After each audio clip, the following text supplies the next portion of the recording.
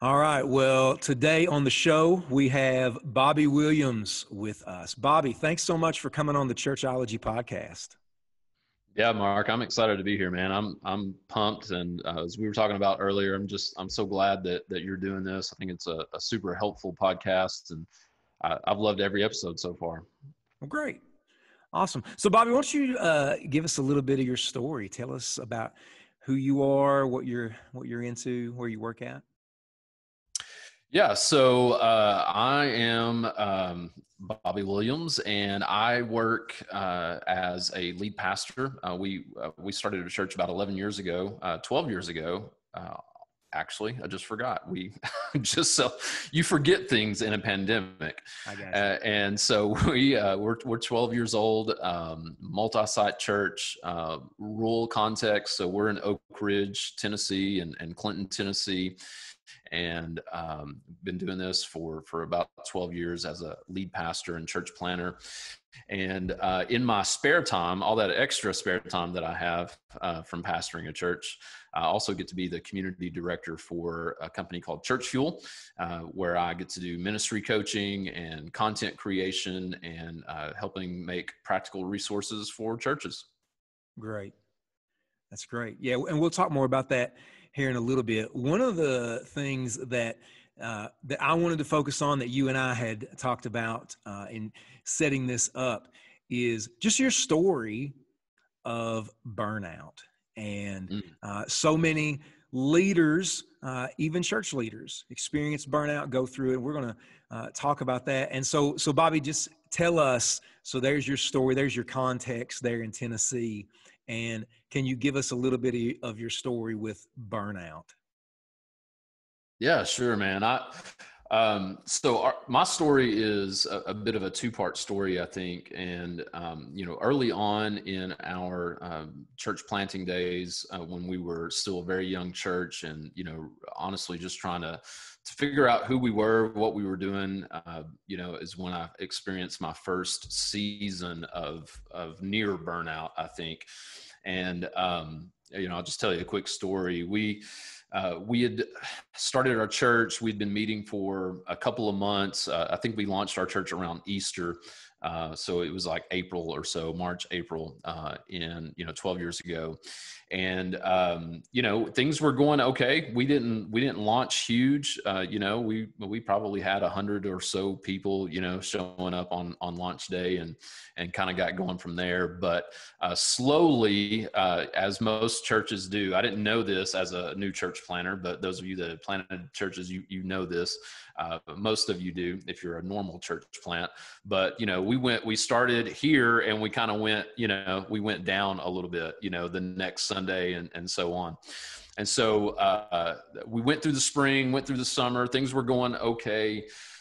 We got to the fall and we had just a really strange day that happened in the fall. So everybody was telling me at the time, and Mark, they probably told you this too, but they were like, the fall is like your hot time. Like you're going to grow during the fall. The fall is big, and we kind of thought that too, except for whatever reason, that first year, it did not go that way. Okay. We did not grow during the fall. In fact, I could probably write a book on what not to do your first year as a church planner. And this really strange thing happened. It was an October Sunday, and we were set up in Tear Down Mobile Church at the time. And so we had set everything up. The band was, warmed up. Everything was, screens were up. Everything was, kids ministry was going. I was out in the lobby and, greeting people. And I thought I'd been greeting several people as they came in. Apparently all I was really greeting was volunteers that were running late, apparently. And so I looked at my watch and it was like 5 minutes past time that I should have been hearing music from our band playing, and I didn't hear anything. So I thought, oh no, there's like a technical difficulty, something's going on. So I walk into our auditorium area. I walk in there and our worship leader, the band is on stage, the lights are down. Our worship leader is up there and he's just kind of like talking to the band, like just having a conversation, with them, like, and I'm looking at my watch. I'm thinking, man, you guys should be playing music right now. Like what's going on? And I'm kind of standing there just waiting for him to turn around. And so he turns around. I'm like, pointing at my watch. I'm like, bro, what are you doing? And he just looks at me, Mark, and he goes, take a look around. Ain't nobody in here. And I turn around and look, and Mark, I'm not joking. There was one person in the auditorium there was our sound crew, running lights and screens, and the band, and one person sitting in the corner, one person I'd never seen before. They were a first-time guest. One person sitting in the very back corner, and they kind of waved at me like, hey, I'm here. And so I blacked out. I'm not like I blacked out. I have not in anger, just in fear. Like my greatest fear has just happened. Nobody came to church that day. Outside of volunteers, nobody came to church that day. And there was worship, and my wife told me I preached a message. I can't tell you what it was about. Can't tell you what I said. We packed everything up. I went home that day and I went to bed. And I told my wife, we had my son was little at the time, so he was a baby. And I just told her, I said, I'm going to bed. I love you, but I'm going to bed. And it was about 1:30 in the afternoon, and I slept till about 6 a.m. the next morning. I was just, I don't know what happened. And so, to wrap that up. So at the time I was in a coaching mentorship program at another church. And we had every Monday, we were supposed to send an email to them and say, hey, here's how Sunday went. And so I was dreading sending this email. And so, because I knew I was going to get asked about it. And so, by the end of the day, Monday, I finally worked up the courage to send this email. And I send this email, and in the email, I still have the email, but in the email I wrote, hey, this is what happened on Sunday. And I'm ready. I'm done. Like, I didn't sign up for this. This has been harder than I thought it was going to be. I think this is it. We're probably going to just wrap it up, this week. And typically I would send that email on Mondays and I would get a response pretty quickly. I didn't get a response. Tuesday, no response. Wednesday, no response. On Thursday, I had to be there in person for our monthly gathering. So I didn't want to go, obviously, but I went anyway, and I showed up, and I was there, and there was like 10 other pastors in this group of mentoring that was taking place, and here at this church. And so I go through the whole day, and the pastor who was my mentor there, he didn't say anything to me. Like he didn't even talk to me. I mean, there's only 10 of us in the room, and he's talked basically to everybody and hasn't spoken to me yet. And so I'm thinking, okay, either he didn't get the email or he got it and he's just like, yeah, go ahead and quit, Joker. Like, yeah, go get out. Right. That's what I'm telling myself, right? That's what I feel like Satan's telling me in my soul. And get to the end of the day, and I'm walking out. And as I'm walking out, I'm telling everybody bye, honestly believing that this is probably the last time I'm going to see you guys, like, because I'm not coming back, because I'm going to go sell hot dogs, and that's what I want to do with the rest of my life. Like mustard, ketchup, relish, that's it. Like those are the only decisions that need to be made.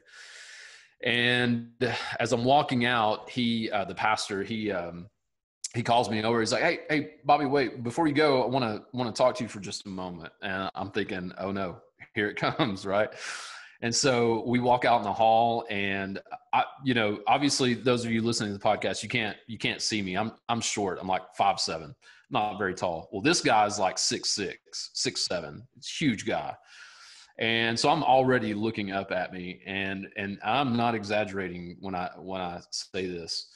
He walks over to me, he's standing in front of me, and he says, hey, I got your email on Monday, and I've been waiting for you to get here today to talk to you. And he grabs me by my shirt and lifts me up by the collar of my shirt, where I am on my tippy toes, like just like literally lifts me up in the air and looks me dead in the eye. And he tells me, he says, "Bobby, if you quit, I'll kill you." And he put me down. And I saw the crazy in his eyes, right? Like I saw it, and he was like, I believe it. Like I'd be in the bottom of a lake if I quit.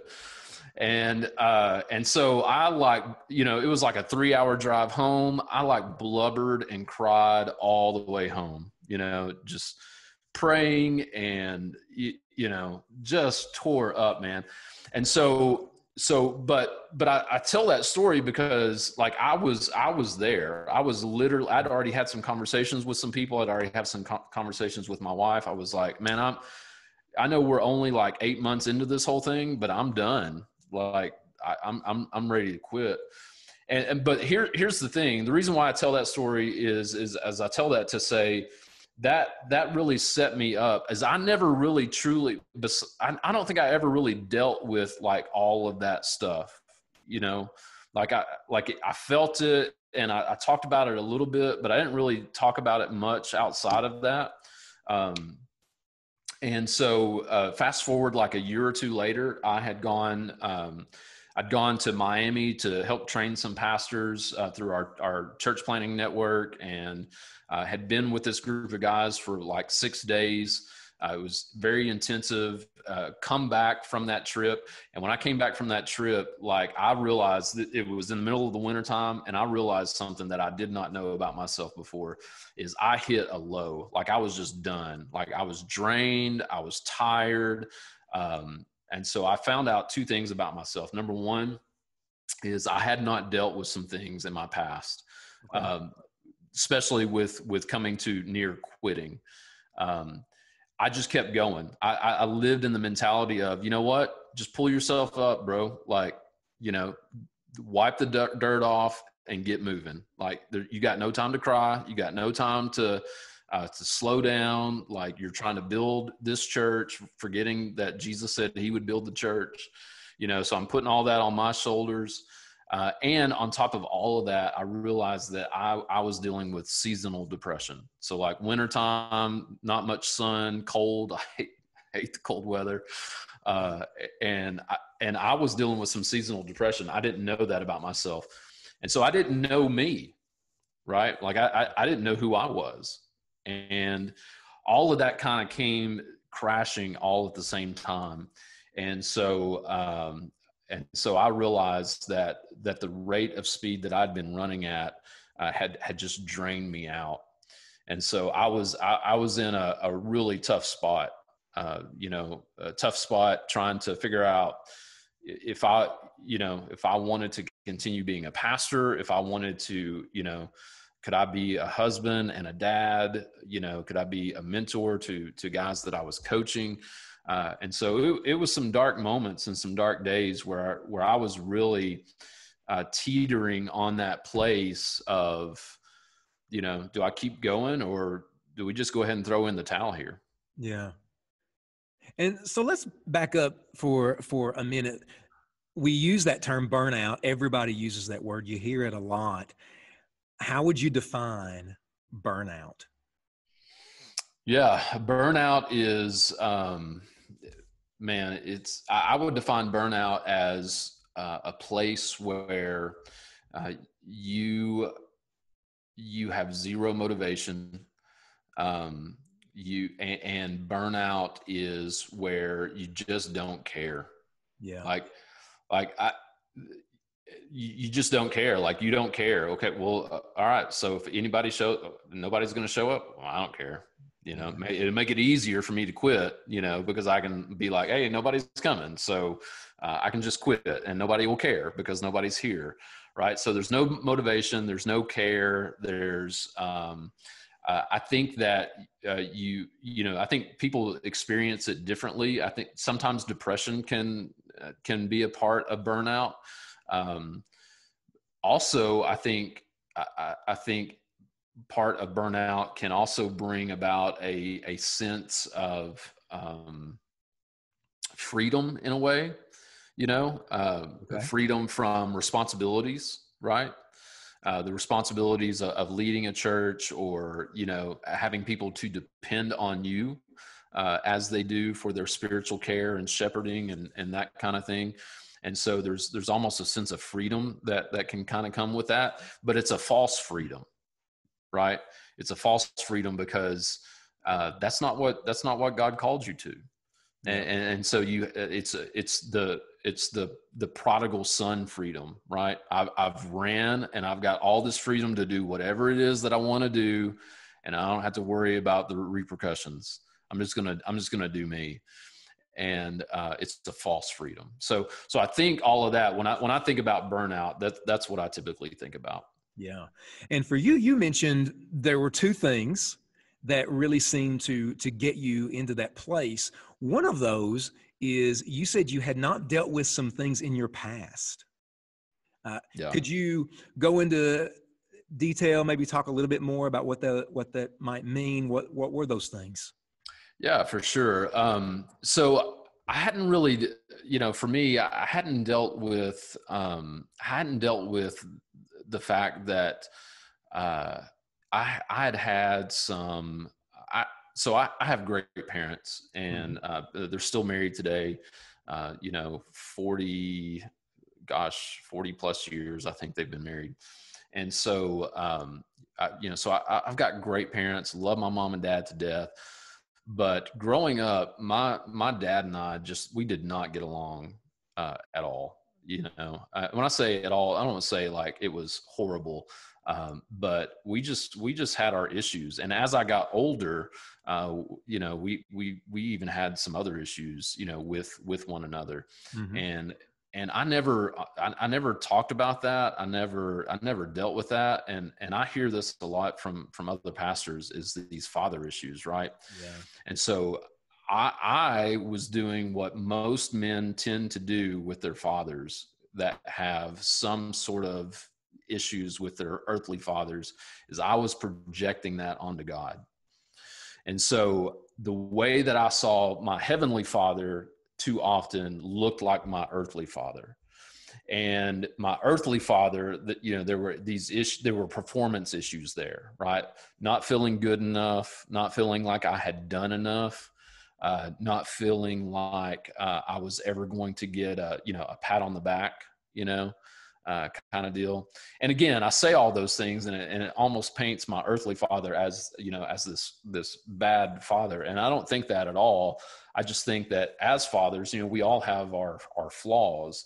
And if we take all of our flaws, which I did, we took and projected those onto our heavenly father, then like the way that I looked at being a pastor was, I've got to do it all myself. I've got to carry the weight of all of this. We had one person show up to church. That's my fault. Mm-hmm. I didn't do enough, or if this thing fails, it's on me, that kind of thing.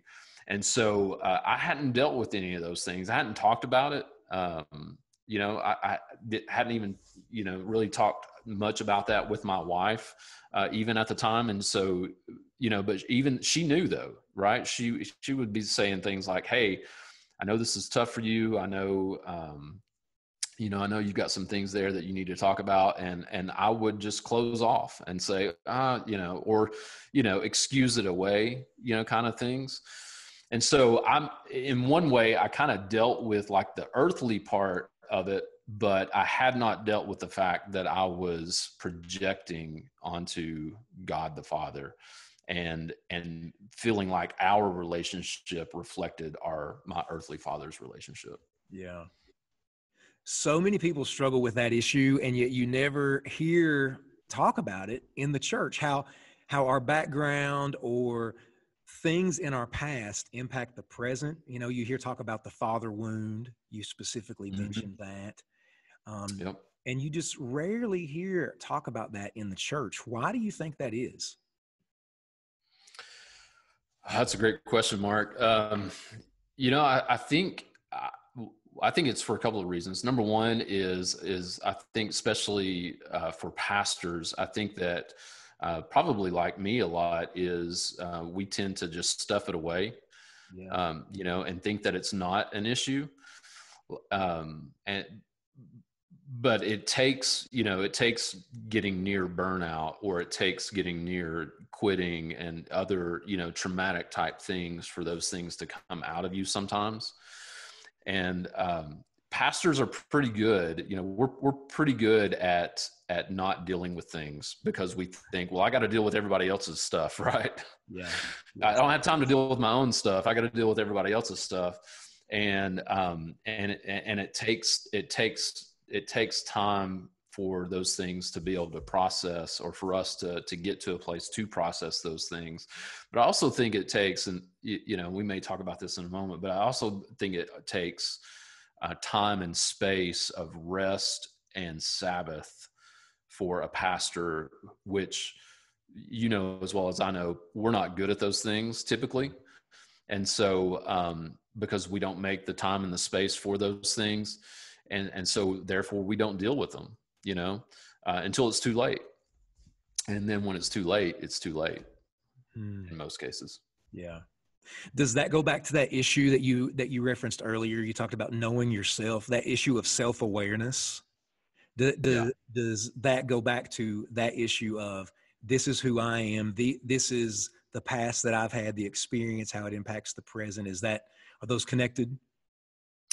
Yeah, for sure. I think for a lot of pastors, we forget that, God needs to do something in us before he does something through us. Yeah.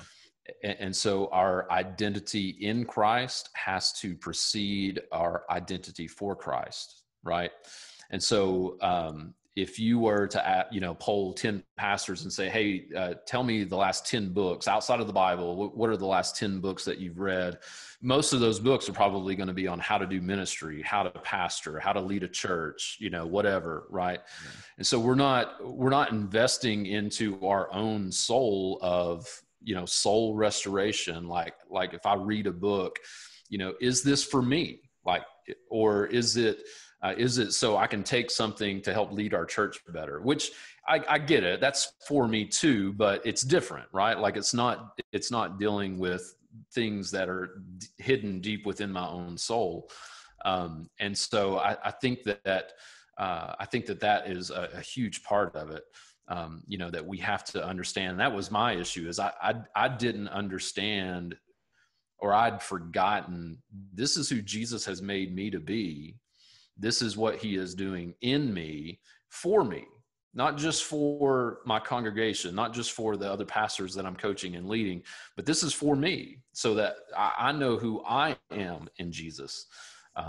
And that's deeply, deeply important. Yeah. So how do we discover that? How do we discover who we are? How do we grow in self-awareness not just as pastors, but even as individuals, as followers of Jesus? How do we grow in that? Yeah. For me, and it's different for everybody. For me, it's called fishing trips. Okay. So what I mean by that, though, is there, and pastors are notoriously bad about this. I was just talking to a pastor about this the other day, and he's on sabbatical right now. And I said, what are you going to do? Like, how are you going to spend that time? And he's like, I don't know. Like, everything I do has something to do with the church. And I said, well, what kind of hobby do you have? I don't have a hobby. I need a hobby. Right. And so, pastors, you all need a hobby. Right? Like a hobby that you do, that you love and that you enjoy, that's just for you. And, if your spouse loves to do it with you, awesome. If your children love to do it with you, awesome. But it doesn't have to be like, I have a good friend of mine. He, there's an amusement park close to us here. And he hates going to that place. He hates it. Like, he hates the crowds. He doesn't ride any of the rides. Like, he eats the food, which I get. It's awesome. Yeah. But he hates it, right? But he does it because his family loves it. And so, and so we had this discussion on, hey, what are you doing for you? Like, I get that. Like, I do things for my family and I do things with my family and I enjoy it and I love that. But I do it because they love it, not necessarily because I love it. I love spending time with them. And so we can watch the grass grow. It doesn't matter. Like, that's fine. But what are you doing for you? Right. So just having a hobby,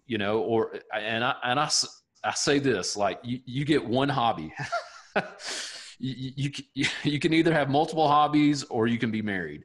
So you get one hobby, and one that you might invest in or spend time doing and that kind of thing. And so my one hobby is I love to fish. And so Right. I don't get to do it every week. I don't get to do it as often as probably as I would love to do it. But that's what I do. And I fish a lot by myself. So I've got a kayak and I fish out of the kayak a lot. I take it, I get out in the middle of the lake, and it's just quiet. And so, it gives me time to pray. I'm probably doing things like praying and just talking to God more than I am actually fishing, but I'm enjoying that part of it too. And I feel rested when I come back. I may only be gone for 2 hours, but I feel rested when I come back. And so, everybody's different though. Some people love to hunt. Some people love to run. Some people love to exercise, and those things are great. I think you need those things. I think that's part of it. But like, what's a hobby, that you love to do and that you can, spend some time doing. And so that's a big, big thing. Because I just don't think pastors that they excuse it away. Well, I don't have time. I used to love to fish before I started pastoring, but I don't have time to do it now. Or, hunting season is always in this big, we're always in a big campaign in our church, during hunting season. Deer season starts here in a couple of weeks in September, right? And so, at least in this part of the country. And so, like, I don't have time for that because this is going on. And I would just say, no, you need to make time for that, because if you don't, it's not going to go well for you. Yeah. And so what that does is it gives you an opportunity, if I'm listening to you correctly, it gives you a chance to get in tune with how God's wired you. God's wired you, you like to fish. So that's a way that God has wired you. Is that kind of what you're saying there? Yeah. I mean, that's a great way to put it, Mark. I think that you get to a place where you have to understand, again, like we said before, you have to understand who God has made you to be. So he has made you, I think, to enjoy certain things, right? And so that's part of it. But it also enables you to detach from, the pressures of leadership, the pressures of, whatever, that you deal with. And it allows you to detach from that for a moment. Yeah. And it's a healthy thing, right? Like, hopefully, there are a lot of unhealthy things that you could do and call it your hobby. And I would say, don't do those, right? That's bad. Like, those aren't good, but there are healthy things that you could do, and that will really help you. And honestly, like I've had this conversation before. It's like, well, if I spend time doing those things, then I'm not spending time with my family. Yeah. And I get that. I understand that. Sometimes you have to make a choice when it comes down to that. But I would also say sometimes the most healthy thing that you can do for your family is to invest in yourself some. Yeah. Because if you're not healthy, your family's not going to be healthy. Yes. And if you and your family aren't healthy, your church will not be healthy. Yeah. And so giving yourself permission to do that. So many times people think things like that, oh, well, I can't do that. That's not spiritual. Or, right. Self-care is not spiritual. And that's a separation that we need to break. Am I right? Absolutely. Yeah. And that's such a lie from the pit of hell that self-care is not healthy. I mean, Jesus did self-care. We see moments where Jesus got away from the crowds and went and he prayed, and, he was away from everybody else, right? Like he sends his disciples on ahead of him, multiple times, and Why? It's so the brother can rest. Yes. Like he was human and divine, and he had that component of needing to rest and needing to detach, and just kind of be away, and that's okay. And everybody's wired a little differently. I don't know how you are, Mark, but like the way that I am, like I enjoy being around people until I don't. I got you. Yeah. You know what I mean? Like I get excited to be in a crowd. I get excited to be with our church people, but then there comes a point where it's like, okay, I'm done here. Right. Like I need to shut it off for a little bit. And so typically like Sundays for us, like after church, a lot of times Sundays for us, I come home and, I kind of have 30 minutes, maybe an hour, sometimes longer, just kind of depends on what's going on, where we're just shut it down, and because I'm drained from, even though I enjoyed it, like I get a lot out of like being with our people and being with other people, but there comes a time where it's like, hey, we got to hit stop. Right. Absolutely. Yeah. And so another thing that you had mentioned that led to burnout was just running too hard, just running too hard. What did that look like? Yeah. Not a lot of delegation is probably what it looked like.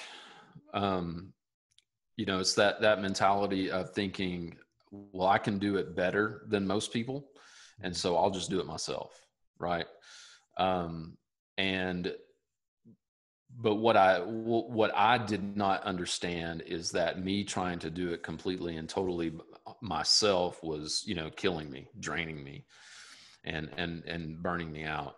And so, I was very lucky to have and still have a great, group of elders and staff people around us who would constantly say, hey, let me do that. Let me do that. Let me do that. And there would be a lot of times where I would just say very politely and very nicely, it's like, no, it's okay. Hey, I don't want to burden you. I can do it. It's not a big deal. I'm full time, I'm here at the church. I can do it. And I was, and I think there's something to be said, like, especially in the early days, like, yeah, you work hard and you sleep about 4 hours, and that's not healthy, but sometimes there are days where that's part of it, right?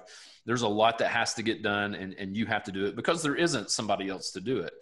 But there does come another day where you are able to say, hey, I don't have to do this. Either it doesn't get done and that's okay, or somebody else does it and that's okay too. Right. And so I finally got to that place where I realized that I have to start giving things away to other people. I mean, and it's such a healthy thing too. Like, even some of the most sacred things to me and to a lot of pastors, like, teaching, preaching on a Sunday. Oh yeah. We made a shift about 5 or 6 years ago where, I was teaching, I don't know, 48, 49 times a year, so a majority of Sundays, which is what a lot of pastors do, to where now I teach about 30, 32 Sundays a year. Wow. And so, and not all of the guys that get up and teach are, killing it every time they get up there, on a Sunday. They're learning, they're new, they're, we've got one guy, one of our staff guys who has, he feels called and led to teach. He's preached about 5 sermons in his life, and all 5 of them have been here. So, okay. And he would tell you they're not great, but he's learning, and the only way there's ways that they can learn, but at some point they got to get up there and do it. Right. And it's, for me, at some point, I got to say, the most healthy thing for our church is that they don't see me every Sunday, or that they don't hear from me every Sunday. They need to hear from other people, because that's healthy, but it's also healthy for me because it gives me space for other things, not just to work on other things, but it gives me space to rest too, and time where I can say, hey, I can go on vacation and not have to take a single call from our church. And it's not because we've got 30 staff members. We don't. It's because I'm able to say, if it doesn't get done, that's okay. And if somebody else does it, that's okay. Yeah. Yeah. Bobby, do you think that the way that we think about church, specifically in America, almost sets itself up for church leaders to crash and burn? Oh That yeah. that we put every Sunday, like you said, every Sunday has to be a home run. And Mm-hmm. so we need to make sure that every communicator is out of the park. They're just outstanding. You referenced earlier, when the fall hit, well, the fall's when you grow. And when you don't grow, well, then you're a failure. Yep. And so do you think that we have almost built a system of doing church where it just sets up leaders for this kind of experience? Yeah, for sure. For sure. You hit the nail on the head. I think that, I think the way that we do church in America is, well, we're learning right now, right? Yes. So at the time of this recording, Yep. here we are, mid pandemic, right? And we're learning that the way that we've done church for the last 40-ish years, has maybe longer, is not conducive, right? It's not great. And not that God hasn't used that and done some amazing things with that. I believe that 100%. But I also know that, hey, every Sunday, it's better to be an up the middle church than it is to be a, once in a while home run church, right? Yeah. So base hits are better than home runs. Yep. I'm a football guy, so a 4-yard carry, consistently every carry is better than the occasional 80-yard touchdown, right? And so I think that the pandemic for sure has helped us understand that as pastors and church leaders, that if we can just be consistent, and if we can do the right things consistently, then that's the way to go. That's the way to move. So like even with these guys who are teaching, for their first time, or just learning, to me the most important thing is, hey, can you handle the gospel correctly? Can you handle that well? And you might not have the greatest illustrations. Your personality on stage may not, blow people away. Nobody's Netflix it and calling you to make a special, next week. That's fine. They're not calling me either. So, it's all good, right? Like just love the people well and care for them and shepherd them and handle the gospel correctly, and it'll be okay. Like those other things, they may come, they may not. I think you and I would probably say, most people would probably say that, Tim Keller is not the most interesting person in the world to listen to when you listen to him preach, right? Like he's not the most dynamic person, but like the things that come out of his mouth are amazing, right? Like, I mean, just absolutely incredible. But it's not, he's not going to wow you with this, amazing preaching style, right? Yeah. And so I think that to back up to what you said in the beginning, yes, the way that I think that we've set ourselves up leads us to a place of, if we don't perform, if we don't kill it Sunday, if this Sunday isn't better than next Sunday, right? Because what did we used to say? Mark, you and I kind of came out of the same fabric. It's all about Sunday. Absolutely. Right? It's all about Sunday. It's not all about Sunday. Yeah. It's really not. And until we get that, we're going to continue heading full on to burnout. Yeah. I even like your example of using Tim Keller as an example, because we're told that if you are the main communicator, if you're a preacher, then you have to have this kind of personality. Your introduction, you need to make sure that's captivating, full of jokes. You need to be this kind of person. And the models that we're given are not models like Tim Keller. But then you look at his fruit, and the way that God has used him, and Yeah. it speaks almost against what we're told we need to be. Yep. Yep. Yeah, totally. Yeah. I look at guys like Keller, Piper, so some of these guys that have been in the game forever, right? Much longer than we have. And they're still doing it. They're still doing it. And even though both of those guys are retired from pastoring their churches, they're still preaching and teaching, and they start the same way. It's like, all right, 1 Samuel 8, here we go, boom. And it's like, where's the illustration to like capture my attention, which I think is great too. Like Andy Stanley does an amazing job with that, right? Like he just brings you in, and so the point of that being is that's who they are. Yes. That's the way that God has made them.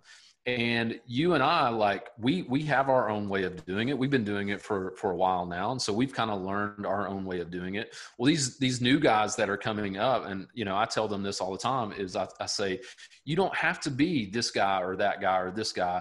Like you just need to be you, learn from them, gain insight and knowledge and inspiration from these other people, but be okay with who you are and the way that you do that. And you'll be better that way. You'll last a lot longer in this because of that. So what's a way that a church leader, instead of just simply going back to the system that is broken, what's a way that a church leader can, right there at the ground level where they are, begin to change that, if for nobody else other than themselves, their motivation, what they're looking for? What are some ways that we can change the system where we are? That's such a great question. I think it begins again with understanding who you are in Christ, right? Just having a full awareness of that, and embracing your flaws, even understanding that you're not a perfect person. You're never going to be a perfect person. You're going to make mistakes. Own those, and don't make them on purpose, obviously, but own them as a part of who you are, and move on, from there. But understanding that identity in the way that Jesus has wired you. So there's kind of like this idea of, okay, what are you passionate about? And how has God wired you? And then where that sweet spot of where those things come together, what has he called you to? And that sweet spot of where those things come together, that's kind of who you are. That's who God has made you to be. And so operate in that sweet spot, right? I think there are too many of us in ministry who are operating outside of that.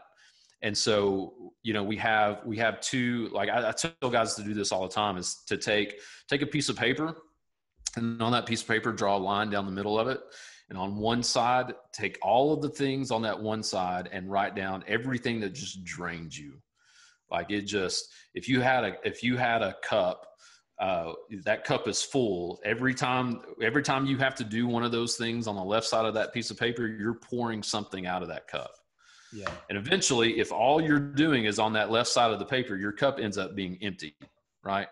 That's where burnout happens. That's where you quit. That's where you make a moral mistake, because you're operating on the left side of that paper all the time.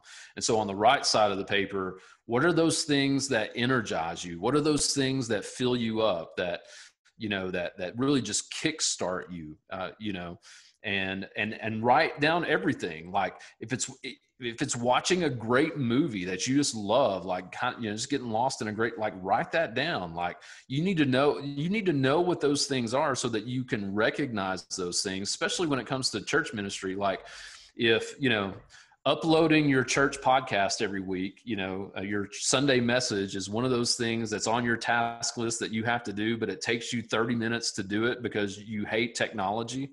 Right. And you're just like, I struggle every time I have to do this, and I end up breaking computers because of it.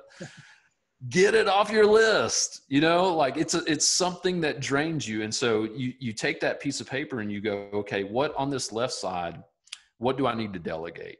Or what just doesn't need to be done, right? Like, is there a meeting that I keep getting invited to that they want me to come to, but I hate going to it? I don't need to be there.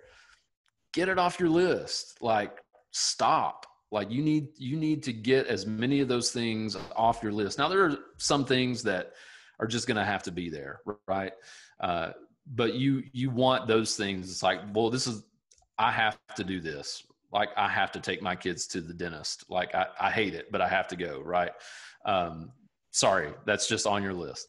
But there are things that you can take off your list, right? And then on that right side, the things that fill you up and energize you, like, you need to put those things down and invest time and effort and energy into doing more of those things than the things on the left side. That's good. That's such a simple exercise, but the payoff is huge.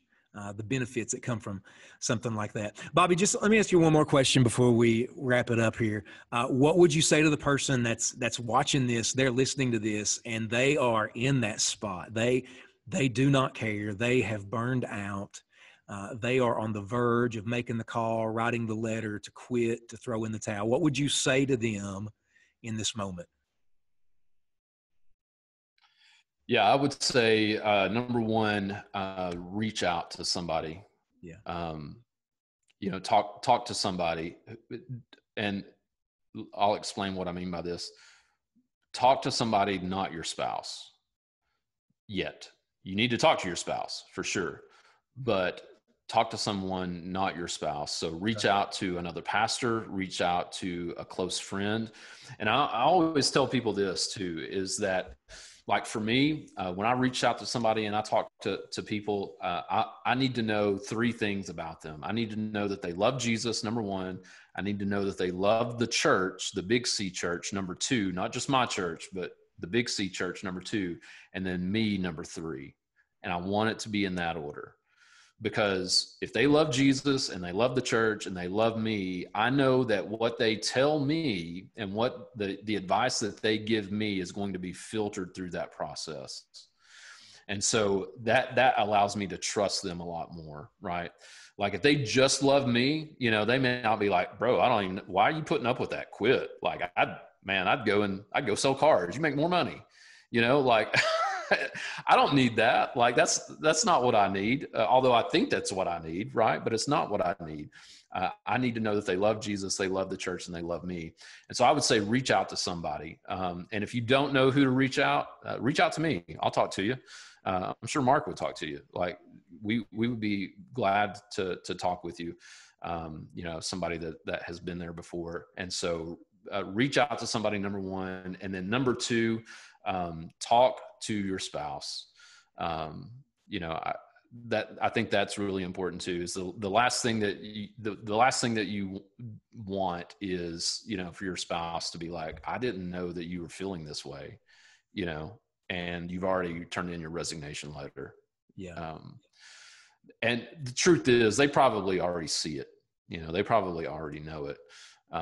But you put on the face, we pull our big boy britches up and we're like, got to do it, got to get it done. But, we're struggling on the inside. Yeah. So that's a good word, Bobby. So you just referenced, if somebody's watching this, listen to this, and they just need to talk to somebody, they can reach out to you. And so that's exactly what I would encourage people who watch this, who listen to this, to do. If you don't follow Bobby online, Bobby, where can our listeners connect with you at? Yeah, they can get me. Probably the easiest way to get me is on Twitter, on the Twitterverse. Is that how the kids say it these days? Twitter at Bobby Williams. That's Bobby with a Y. So at Bobby Williams, or honestly, you can email me anytime too. Just Bobby at churchfuel.com is a great, easy way to remember. So those are two easy places to get me. Yeah. And we'll have all those links in the show notes. Bobby, you just referenced, again, you just talked about it at the beginning, Church Fuel. And so Church Fuel is you guys offer resources, but it's also a coaching program that people can be a part of as well, right? Yeah, Church Fuel, churchfuel.com is where you can get all the information on this. But yeah, so Church Fuel is, we make insanely practical resources to help the pastor and the church. And so, yes, we do have resources. We have courses. We have all of those things. We're a membership program. And, this is not to toot our own horn, but I honestly do believe it's one of the most affordable membership programs out there. It's not going to break the budget at all. In fact, we have a lot of pastors in normal sized churches, churches of like less than 100. Those are normal sized churches. And, a lot of those guys end up just paying for it out of their own pocket. Because it's that affordable. But it's not just resources. Like, yes, you can get like budgets and like sermon frames and all kinds of great resources, but it also comes with coaching, and that's just part of the membership program. And so whether it's me or 5 or 6 of our other coaches that we have who are scattered all across the country, different size churches, different contexts, you can meet with the coach every month and say, hey, here's what's bothering me, or here's an issue that we're facing, or I just need somebody to bounce this idea off of. What do you think? It's that too. So you get coaching, you get community, and you get resources. It's a pretty good deal. That's great. That's great. And again, we'll have links to all of that in the show notes. Hey, Bobby, thanks so much for being with us today. Yeah. Thank you, Mark. Appreciate it.